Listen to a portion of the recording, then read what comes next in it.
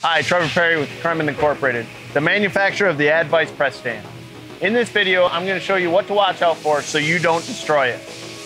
If you have no idea what I'm talking about, but want to, check out our overview video first. There are a few very important things to remember when you're using your AdVice press stand. Number one, make sure you remove your nut or the locking kit off the end of the cone first before you put it into the press stand. Number two, debris and other particulate gets trapped down in the bottom of this press head.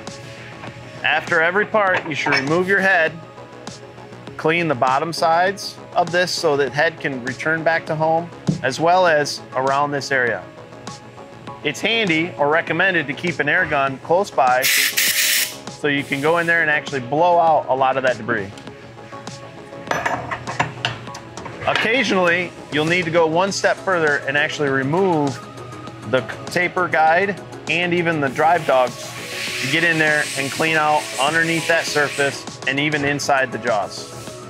Reassembling it just the way that you disassembled it. Occasionally, after you've removed your profile tool, you'll find that the tool holder won't want to release from the ram head. One of the recommendations I have for this when you run into it is to raise your head up so you have some gap underneath it, and you can get in there and clean underneath this head. Make sure there's no particulate underneath there so this head can all the way go back to this top plate. After you make sure it's clean, try it again.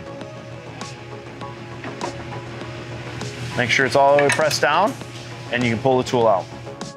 In short, keeping your AdVice clean will prevent any unforeseen issues from arising.